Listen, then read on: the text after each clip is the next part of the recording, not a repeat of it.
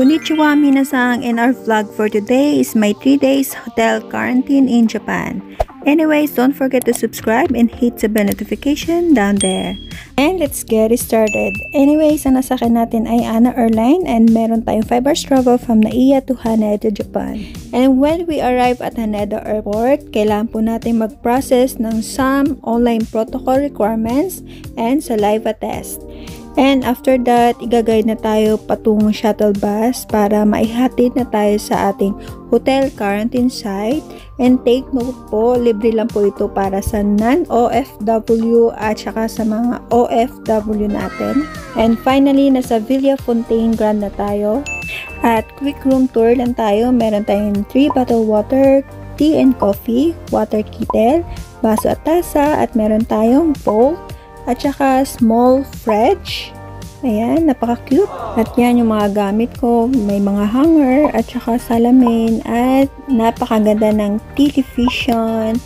Ayan, at meron tayong standard size bed. Ayan, curtain natin. At meron tayong table and chair. At syempre, aircon. And we have a bathroom. Ayan, napakalinis at napakaganda. At may 3 towels, good for 3 days. Ayan, at meron tayong tap water. At drinkable po yan. Meron tayong hand soap, hair blower. May bathtub, shampoo and conditioner, and body soap and shower. Nasa room 11-311 tayo at naka-ready na yung pantulog. At meron tayong free meal at tubig at saka green tea. At napakasaya natin kasi napaka-convenient ng room natin. And good night! And yes, ganito yung overview natin at daytime at nakatapat tayo sa Haneda Airport. At ganito kaganda yung view paggabi at may nakikita tayong train patungong Haneda Airport. Ayan, napaka-colorful ng mga lights.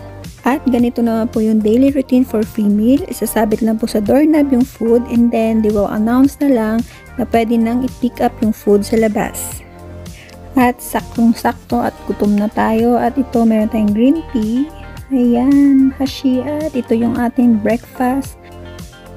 At tara na, kain na tayo. At ito yung pananghalian ko. Ang healthy kasi may mga gulay. At saka ito yung dinner.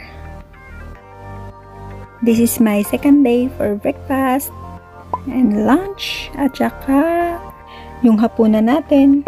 And this is my 3rd day sa breakfast ko. Ang kasarap. And this is my lunch. At uwi na tayo mamaya. At lahat ng mga basura namin sa loob kailangan ilabas na lang at ilagay sa labas ng pintuan namin.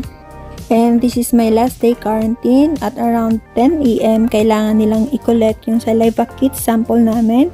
And after 1 to 2 hours malalaman yung result.